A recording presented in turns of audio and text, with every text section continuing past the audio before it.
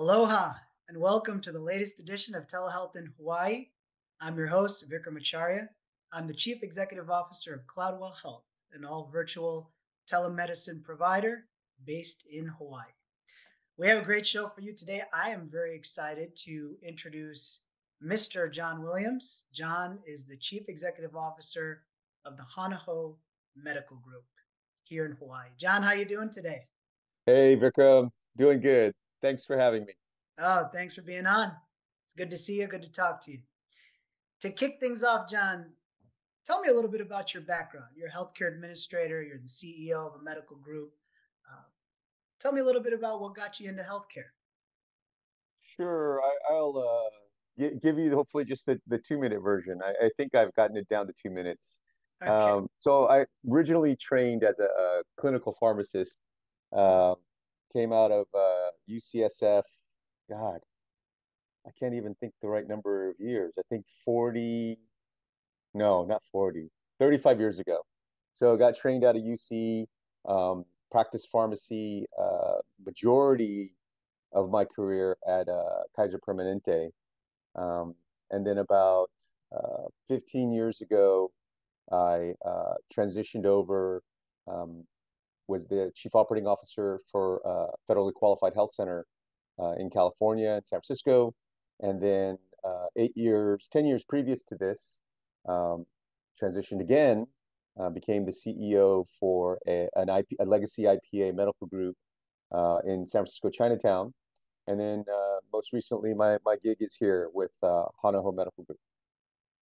So you have made a transition from being a clinical pharmacist, really kind of involved in the day-to-day aspects of patient care, to more of an administrative role. It sounds like. What made you want to make that type of transition? It's I mean, a little bit of a cliched answer, Vikram. You know, a lot of people say that to be able to impact more lives, have more influence on systems, understanding where healthcare was heading. But it was sort of for me, it was a, natural progression. Um, how individuals, maybe not everybody, but myself, you're like, oh, you should do this or you can improve that. And you end up signing just like you're complaining about stuff. And so instead of doing that, with each step in my career, I took a step up, so to speak, and then tried to improve what I thought I could improve. And it just almost naturally led me here. It was never a goal of mine to become a CEO, or CEO in a healthcare space.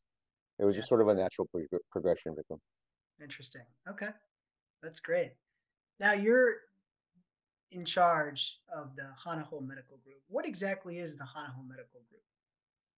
Yeah, so in Hawaii, we are in Hawaii language. We're a medical group, which stands as a risk-bearing entity.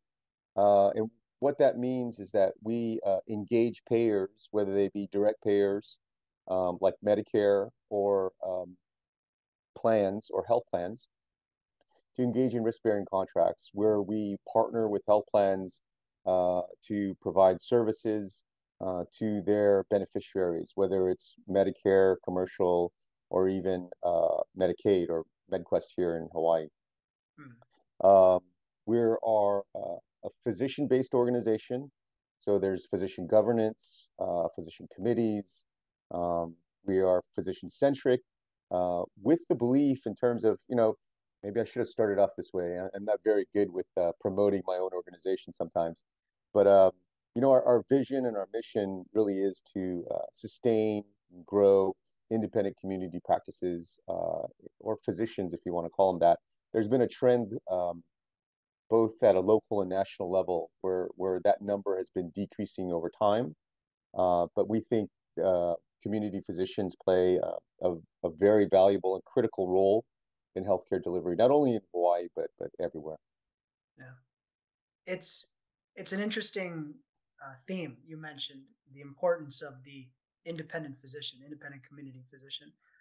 What was the thinking behind setting up an organization like Hana Hou? How did you go about organizing the pieces? Because it's very complex, the space, Yeah. and very critical. What type of planning was involved to put it all together? The Fortunately for me, I had the opportunity to work with the IPA and medical group in California, and in managed care and uh, in California they call them RBOs or risk-bearing organizations. Those structures are relatively common, and it more established. They never it caught on in the '80s and it sort of stuck. There may have been groups that had sort of either uh, consolidated. Some of them sort of, weren't successful, but the ones that stuck around, they have established structure. California itself is a little bit more, what would be the right word, rigid in terms of monitoring and controlling sort of risk-bearing organizations or entities. They have a department called DMHC, Department of Managed Healthcare. So I have experience in doing that. I understand what the structures are, how the operational flows are, how the financial risks are set up, how the contracts are set up, what's needed to really be a successful risk-bearing entity. Now, when you call it that, it still links to, the common terms about, value-based contracting and value-based outcomes. So they're all interrelated in my mind. So we can talk about all those things. Yeah, yeah, that's a good segue for someone who doesn't know what value-based healthcare is. What are risk-bearing entities? How can you unpack that for people who may not be familiar with the lingo and what Sure, we're sure. doing? Yeah. I get accused of using way too many acronyms. I think in healthcare we do use a lot of acronyms ourselves, anyways. Um, Yeah. in terms of risk bearing, so when you look at when people talk about healthcare in the United States, um, and you talk about health plans and health systems, um, it's still anchored by insurance. It's health insurance, is what whether it's Medicare, Medicaid, commercial private insurance, Medicare Advantage. It's health insurance, and it used to be, and it less so now. Most health insurance companies didn't provide the actual care, right? They don't deliver the care directly themselves. What they do is they engage, in our terminology, providers of healthcare services, whether they be physician, non-physician, hospital-based. Um, and used to be the older model was it was very transactional, right? You provided a service and someone paid you a contractual amount. More recently, it's either the Medicare fee schedule or the Medicaid fee schedule. Um, in terms of trying to get to quality-based outcomes or outcomes that have been proven to show improvements in overall health, whether it's for a larger population or a community. Um, Health plans, payers, health systems started recognizing that there were, leading indicators or leading outcomes that downstream proved to be valuable to predict whether a population remained healthy or stayed healthy, or whether they continued to deteriorate. If, for example, they didn't have access to really good healthcare services. So slowly, and it still exists, there's still a mix, but slowly the trend is to moving towards some value-based outcome where entities, organizations, accept the responsibility, both clinical and financial, to take care of a population. Typically, it's related to health plan beneficiaries that signed up for the health plan. And with that responsibility, you are given, uh, I don't know how at what level you want to have me use the terminology, but they're given a capitation. The way I look at it is you're given an allowance, so to speak, and you have to provide the services associated with that capitation or finite amount of money, um, and you take risk on it.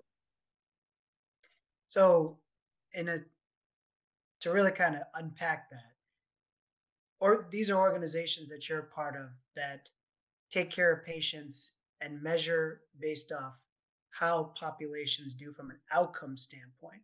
So, from taking care of them, uh, you'll get, let's say, for example, $100 from an insurance company. And within that amount of money, you have to take care of X amount of members. You have to stay on top of them, make sure that the preventive care is in place, that they're getting all the checkups they need. And there is some financial risk that you're taking by obtaining that $100 in a very simple example. Yeah, in sort of straight numbers or easy numbers, I like that you used 100. It's easy to break down.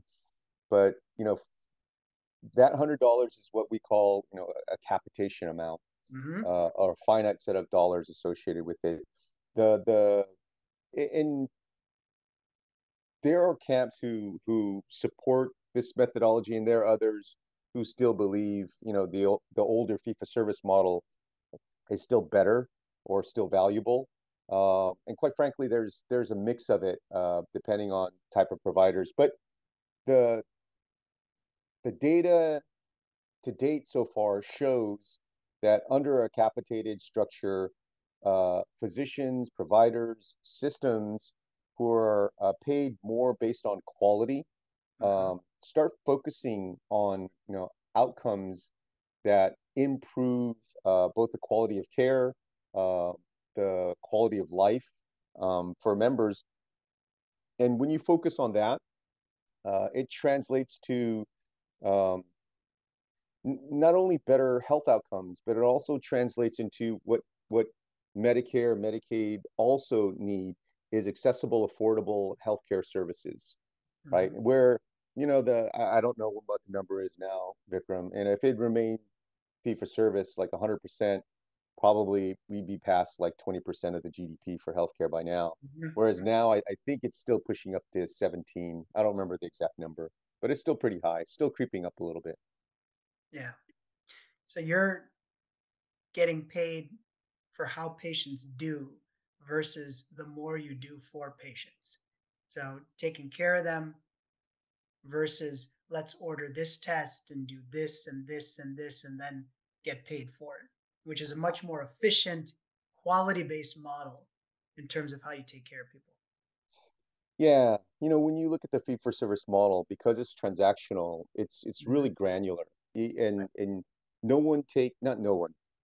It's harder to take a step back and take a look at whether it's the total patient, uh, the total panel, the total community, the total state.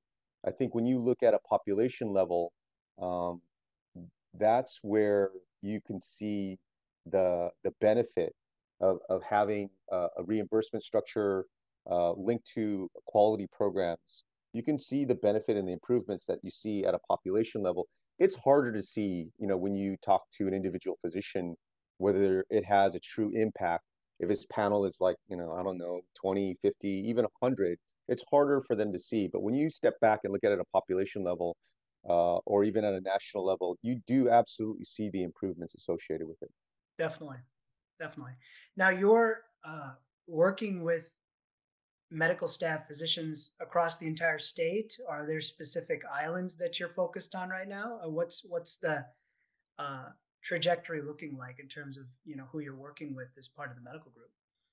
Yeah, right now we work with physicians on all the islands, or put it another way, we don't exclude any islands in terms of engaging with physicians um, based on density of population, whether it's patients or physicians. Uh, the bulk is in on the island of Oahu. Mhm. There's a little bit Kauai, Big Island, Maui. Um, I don't think on the smaller islands. I don't think we have a physician in Molokai. But yeah, there's no exclusion, maybe to think of it that way. Yeah, that's great. Now, when you're approaching the insurance companies on that end, what types of information do you provide to them in terms of who you are as an organization and what your goals are and how you can work with them? Yeah, the way we approach health plans, whether the plan, if you want to call them that, or the payer is Medicare, or whether they're health plans, the larger health plans in Hawaii, um, we present to them like I said earlier, as a medical group, first and foremost, or collective of physicians, but the group as a risk-bearing entity in that we're willing to engage them as partners for their members and beneficiaries, which become our patients or the physician's patients. And we provide the, I don't know, the bridge to the local community physicians. Instead of health plans working with 100 individual physicians, they get to work with a medical group who is able to coordinate programs, coordinate messaging, and then provide additional support to the independent doctors. Yeah. I'm sure when you are having your discussions with the independent doctors, uh, there are some common themes in terms of what's important to them, what they truly value.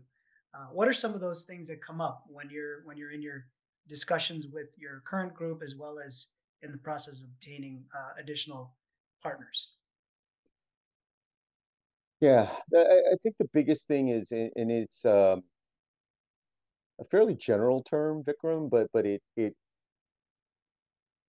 expands and touches a lot, right? You hear the word transparency quite a bit, right?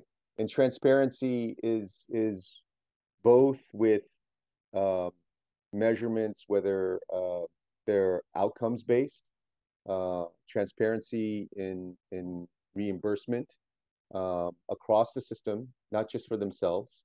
Mhm, They want to be good stewards of how the medical dollar is spent, so to speak. mhm, Um, and then last but not least, either however you want to call it, negatively administrative burden, positively, support structures. So how is the medical group and what support services do they provide to independent practices? yeah, Those are the three main themes that we run into most commonly with doctors. mhm. And what kind of support services do you provide for your partners? Yeah, so one of the things that we think is unique is we invest in what we call member relations and provider relations. Member relations is the outward facing with their patients. We help them with questions, with claims or bills. Uh, Sometimes the department even helps with non-healthcare stuff.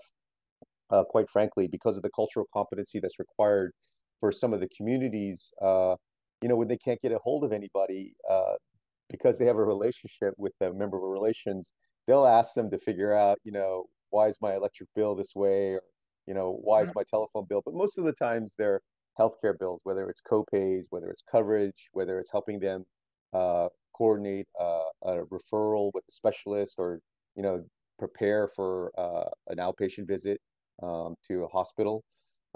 In terms of provider relations, it's the same thing. We do that at the provider and the provider staff level. When they have questions about what's covered, who's in network, who's not in network, I mhm, submitted a claim, where is that? We provide more granular support. I think sometimes, mhm, to no fault of their own, larger health systems don't have the boots on the ground, so to speak, locally to be right, able to provide that support. And we do, and we provide it for our physicians because we know them well. There's a relationship. So things are a lot smoother and easier that way. On the clinical side, we've started programs for care management, care coordination, and complex case management. Um, and we can dig into that a little bit more, but that's probably maybe another podcast. mhm, Uh, but then we also provide, data and analytics down to the provider level, down to their panel and patient level as well. Uh, we chop it all up, reorganize it, present it to them in a user interface platform that's really easy for them to digest. We have and maybe you should talk to them one of these days. We have a tech partner in Elation Health. Uh, mhm, they're a technology company. Their main focus is electronic medical records, but they do also what they call a tech stack, I guess, in their field, which is EW, analytics, reporting, clinical outcome support. So It's we provide all that through the medical group, and it's at a very individual, almost personal level for the physicians, and that's something that we think is valuable. Yeah. I mean, that's a robust set of services and not only provides significant value to the practice, but it sounds like it because you're helping these practices so much, it allows the providers, the physicians to really focus on patient care. You know, they can do what they do, what they want to do, and knowing that they have this nice support structure behind them. We the it's when we look at it, maybe we're as a medical group, or maybe I am a little bit biased. It's like a win-win-win. It's a win for the patient because they get added support. It's a win for the doctors, they get additional support, and it's a win for the plans in that we become the intermediary support structure that the physicians and their staff and the patients are very familiar with. Mhm. Uh, with that transparency, it leads to an even more broader term. I think, transparency then leads to trust. And Right. when you have trust, then you start getting engagement and participation.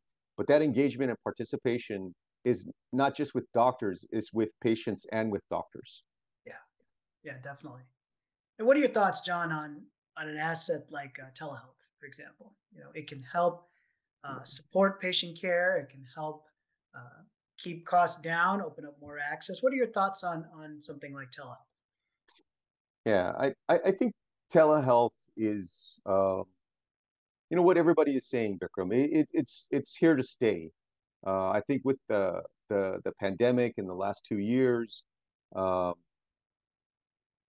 it unfortunately in that it required something like a pandemic to show it, but it was almost a proof of concept as to is there value to telehealth. There was incredible amounts of back and forth argument. Uh, no, it doesn't work well. No, patients aren't going to like it. No, you're not going to get uptake on it. Uh, no, it's not effective on outcome. Just on and on, just back and forth. Pre-pandemic. However, the data, and I guess some people say data doesn't lie.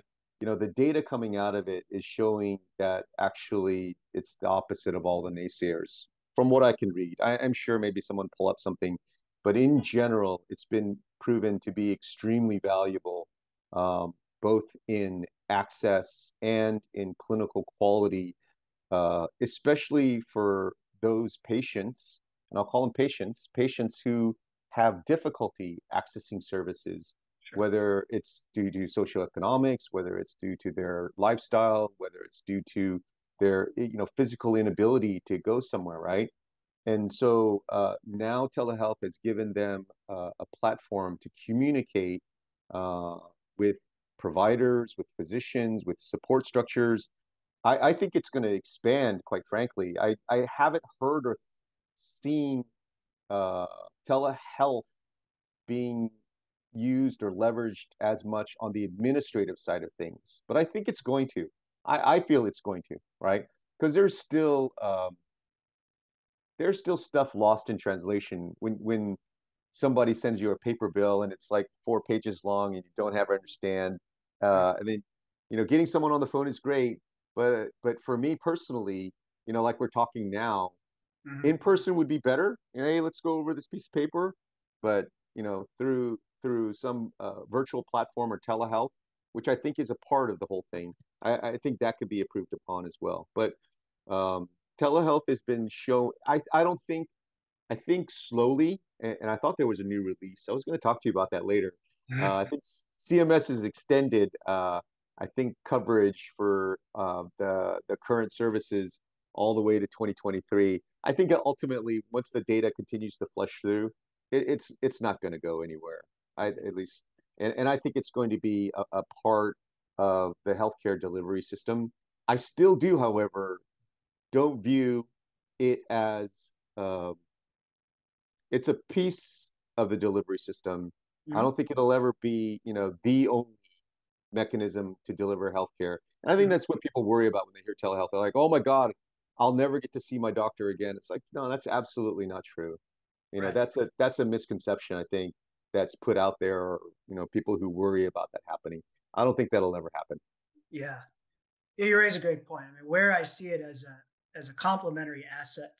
Yep. Let's take, for example, behavioral health. So I'm sure many of your medical staff have patients who have behavioral health needs, and people like the opportunity to see a therapist when they want it and Yeah. in the format in which they want it. And then something like telehealth, if it's easy to access, they could talk to their therapist from the privacy of their home, the comfort of their home. I would think something like that would be very beneficial to the patient, like you said, to the provider, the primary care provider, as well as to the insurance company. Yeah. I think having the the opportunity or the choice of how you want that interaction to occur for behavioral health Hmm. is really important. I mean, eh, some people absolutely are like, no, it has to be face to face. Other people, quite frankly, may want to start with a telehealth visit. I've even heard, the companies are flexible enough. It's like, is it okay if I don't do video and just talk to you? It's like, yeah, that's okay too. Hmm. Whatever the comfort level to engage um, individuals in that. And I think it could be a broad spectrum, whether it's temporary and transitional, whether people are going through a loss and a tough time, and they never need behavioral services again. Uh, Having telehealth to be an easy access format to have someone to talk to, get them through, a tough period in time. And then reverse, of course, the more chronic conditions, having regular, constant feedback that's easily accessible, I think is important. And I think telehealth fills that need rather well.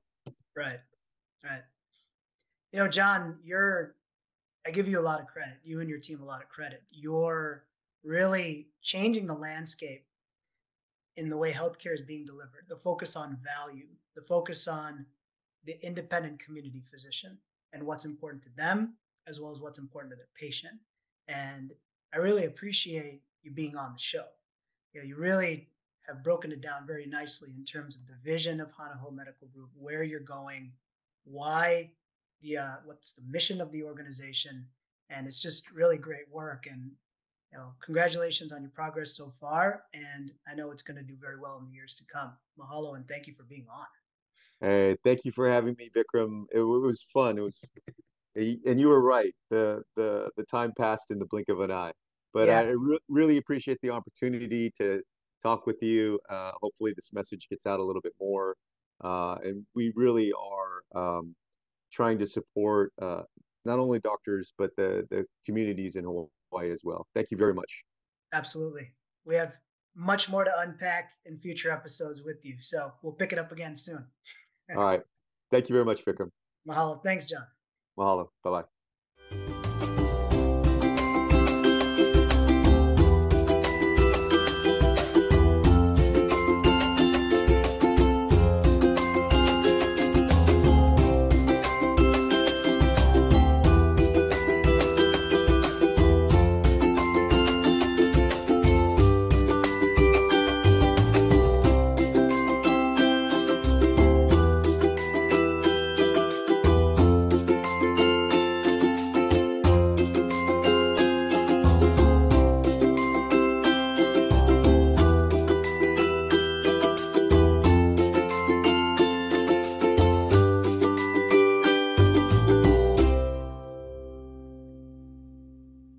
Thank you so much for watching ThinkTech Hawaii.